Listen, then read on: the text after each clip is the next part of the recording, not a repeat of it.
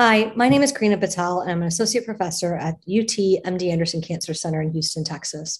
And this is my abstract that was presented at EHA, Idecabtagene vicleucel versus standard regimens in patients with triple class exposed relapsed refractory multiple myeloma, a KARMMA-3 analysis in high-risk subgroups. My disclosures, and just a quick introduction. So we know that patients with relapsed refractory multiple myeloma, especially when they have been triple class exposed, tend to have poor prognosis for any subsequent therapy. And outcomes in patients with higher risk disease characteristics, such as cytogenetic abnormalities, advanced disease stage, high tumor burden, presence of extramedullary plasmacytomas, and triple class refractory disease remain poor. So in IDE-CEL's KARMMA-3 study, which was the first randomized CAR-T study looking at standard of care versus CAR-T, the overall response was actually 71% versus 42% for patients getting CAR-T. And the median PFS was 13.3 months for CAR-T patients versus those who received standard of care, 4.4 months.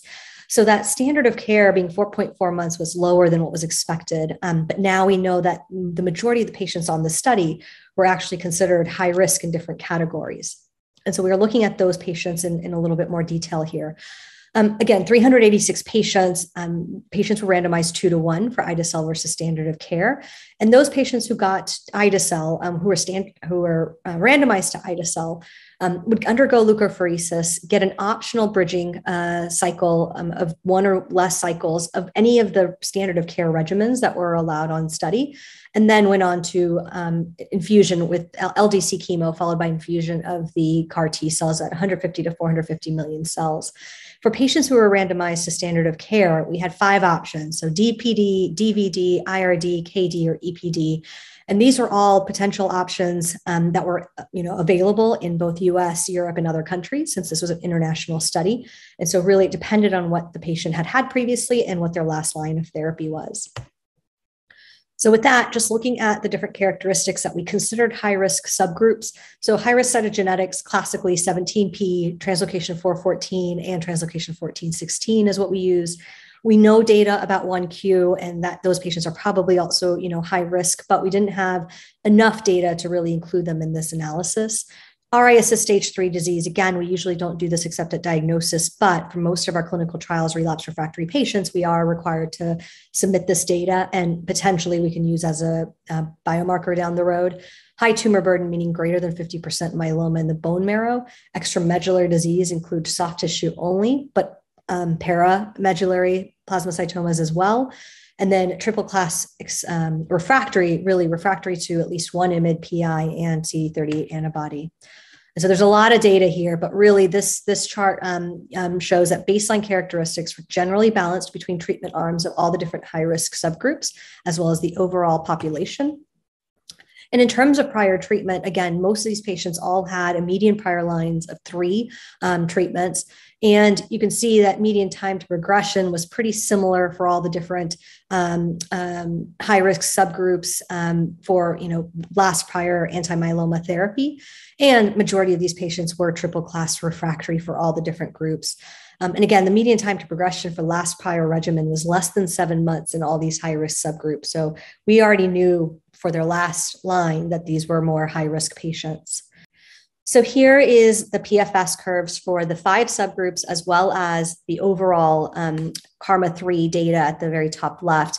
PFS was the main endpoint that we were looking at in the sub-analysis. And as you can see, 0.49 was that hazard ratio for all patients. And the high-risk subgroups from high-risk cytogenetics at 0.61 hazard ratio, meaning that 49% of patients were actually, there's a reduction of 49% of progression or death for the high-risk cytogenetic groups getting the CAR-T versus standard of care. Versus, RS is stage 3 disease. Again, this is a small number of patients, and the original trial was not, powered to look at this, but 5.2 versus 3 months. And then, of course, you can see the other high tumor burden at 0.6, extramedullary plasmacytoma hazard ratio 0.4, and triple class refractory disease, again, 0.46. So overall, mostly greater than 50% reduction for many of these categories, or 40% reduction in progression or death compared to standard of care.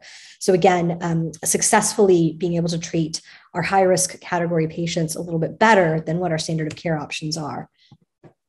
And so then looking at the best overall response, again, this is an intention to treat population. So patients who maybe collected and weren't able to get to the actual cell infusion, or even those who maybe had manufacturing issues, which we didn't really see too much of, but those patients were included in this. And so looking at all patients, response rates were really a difference of 30% for all of CAR T versus standard of care. 27% for high-risk cytogenetics, 17% for ISS stage 3, 12% for high tumor burden, extramedullary plasmacytomas 37%, and triple-class refractory, a difference of 33% in the response rates for the CAR T versus standard of care. Again, everything was overall improved. In RISS stage 3, obviously, there were not as many patients and high tumor burden. We know that that takes a lot longer to completely clear. So you can see the difference in CR was probably a little bit better for CAR T, and the rates of CR for all the subgroups were better for CAR T versus standard of care. So better depth of response. And the other really cool thing we got to do is soluble BCMA levels. So again, needing more biomarkers, not just for high-risk patients, for all patients, especially as we have new BCMA-directed therapies and trying to figure out sequencing.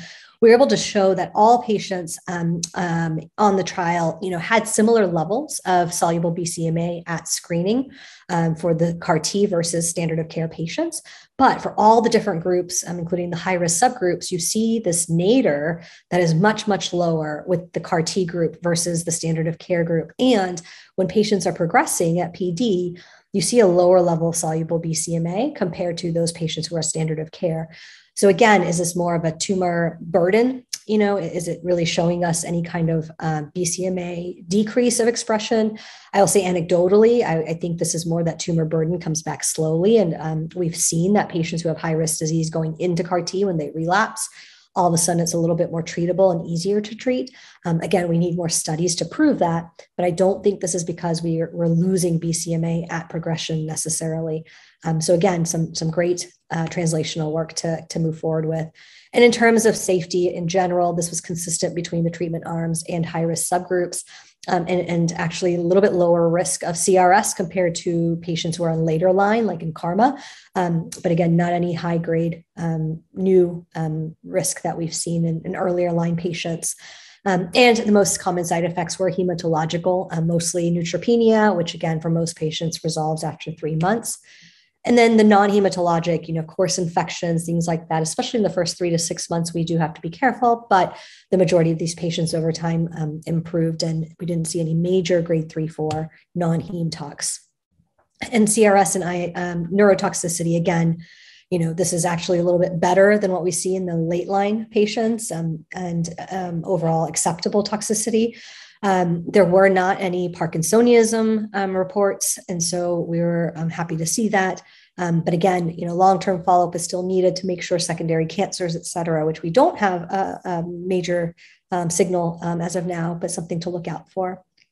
So in summary, the KARMMA-3 study did enroll a high-risk triple-class exposed in highly refractory population. And again, daratumumab, 95% of these patients had dara and were refractory. And in this subgroup analysis, a single infusion of IDE-CEL treatment consistently demonstrated meaningful improvement in both PFS and overall response rates versus standard regimens, regardless of their baseline disease characteristics. Nadir levels of soluble BCMA, which we do believe is a pharmacodynamic marker of tumor clearance, were lower in the patients who got IDE-CEL versus standard regimens, both at nadir and at progression. And the toxicity profile of IDE-CEL in high-risk subgroups was really manageable and consistent with the overall population. And again, no parkinsonism was reported. And really, I think the study shows the benefit of IDE-CEL versus most of our standard regimens that are available in KARMMA-3, which was maintained across patient populations with difficult to treat high-risk multiple myeloma. And I think these are the patients that we can't get in fifth line. So if we get early approvals based on this trial and some of the other trials that have been presented recently, I really think we'll be able to improve access for some of our most vulnerable patient populations. So with that, just thank you to our patients and their families, and of course, the clinical study teams that helped with this study and all of the investigators that were involved.